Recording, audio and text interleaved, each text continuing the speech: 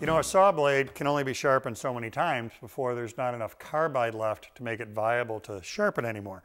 So don't throw that blade in the garbage. Instead, we'll give you a little timely tip here. What we can do is take that 10-inch saw blade and turn it into a clock for your shop. So what I did is I went to a craft store and I bought a mechanism.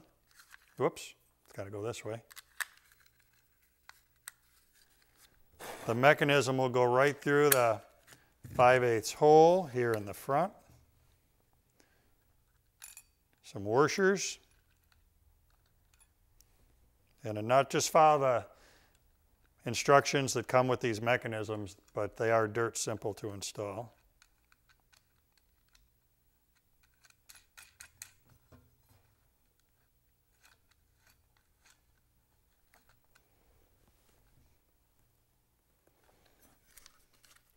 And on the back here, what I'm doing is I'm making the hanger line up with that expansion slot at the top, because that's going to be my 12 o'clock position.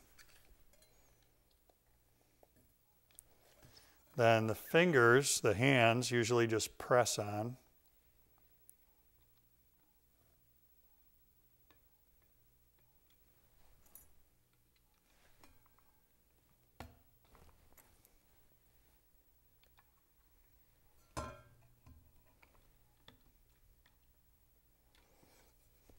And with a battery in the back.